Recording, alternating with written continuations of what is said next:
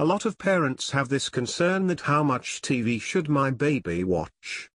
Or, how much screen time should my baby be given each day? One of the biggest mistakes that we can make as parents is early television exposure. Starting at around 6 months, there are a lot of video products in the market that emphasize on education of infants.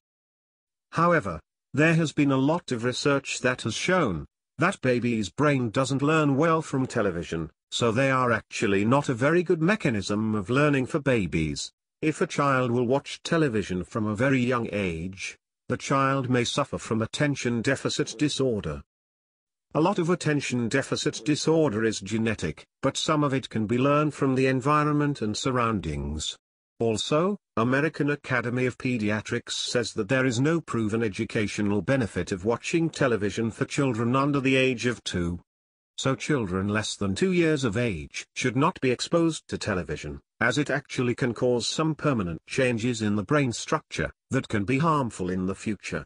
Please try to do your best for no TV for kids younger than 2 years of age, and limit the screen time to half an hour for kids above 2 years.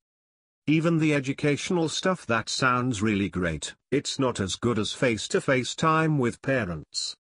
It is better to let your child explore on his own and imagine his own world, figuring out things, banging the toys, throwing the toys, emptying the drawers.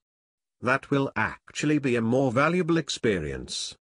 What infants and toddlers need most to learn is interaction with people around them and hear the voices of those they love the most. After all, someday your child has to grow big and deal with the world. Thanks for watching. Please drop a like, leave a comment, and don't forget to subscribe for more useful and informative videos.